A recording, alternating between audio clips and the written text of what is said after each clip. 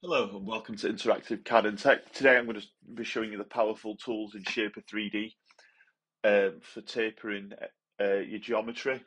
So just to get started, what I'm going to do is draw a cube, show you how to taper it, and from there I've had a few comments on how to taper text. So I'll go through what I think is the best way to do that. So just to get started, I'm going to go to Sketch. In fact, let's come out of Sketch and go to the top plane. To the middle, and then I'm going to just do a sketch of a rectangle. Oh, in fact, let's do a square, not a rectangle, sorry. So I've done it 50mm by 50mm. I'll exit that sketch, and then I'll just go into the isometric view using the view cube, zoom in a little bit. So nice and simple so far. And if I go to Tools, and then I'm going to go to Extrude. So if I extrude this cube 50mm high, so I've got a 50 by 50 cube, but I'm not going to click Done. What you can now actually do in Shapr3D is you've got this little angle symbol here, and if you drag it, you can put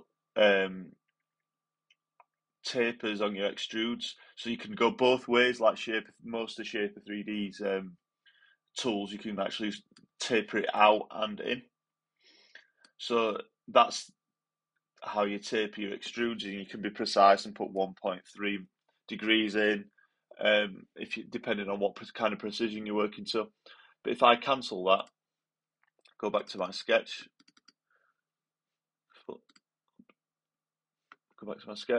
click sketch, and I'm going to zoom out a little bit, and I'm going to show you the best way I think to taper your text.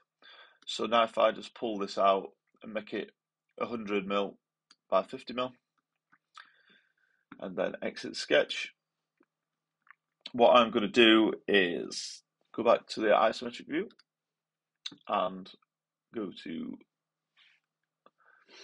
extrude. I'm going to extrude this 20mm high. So now I've got a rectangle that's 20mm high, and I'm going to engrave this with text, but taper the text. So if you want text for a mold or 3D printing or other applications, I think this is the best way to do it.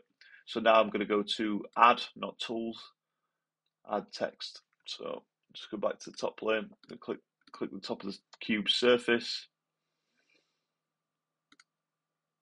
and then Add Text. So if you missed that, because I know I did it a little quick, I'll go back to, I click the top of the cube surface, click top, so you've got the view, and then you get this toolbar come up, you go to More, and at the bottom you should have Add Text. So if I tick that and I write Interactive CAD, which is the channel, and Tech, make it a little smaller.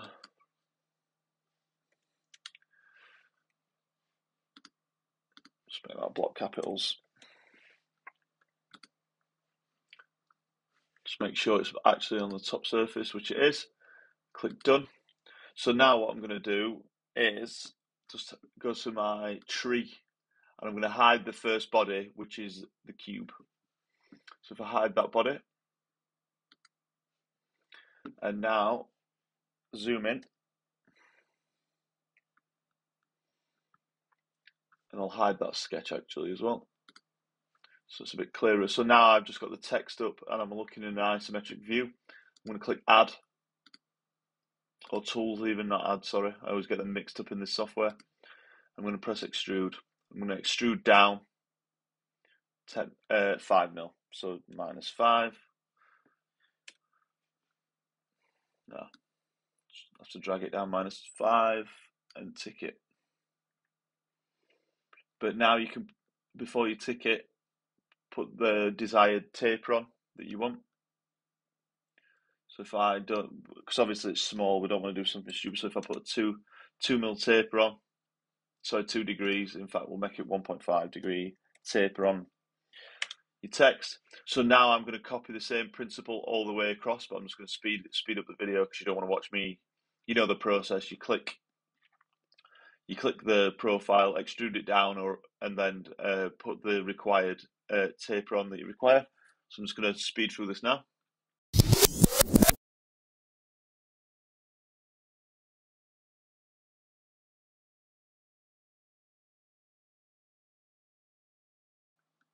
So now I've put the text on, I've extruded it all, I've got a 1.5 degree taper all the way down.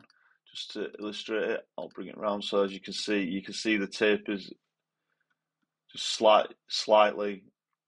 I'd probably have gone for 2 degrees for a little more, but so now I've got my text with the taper on.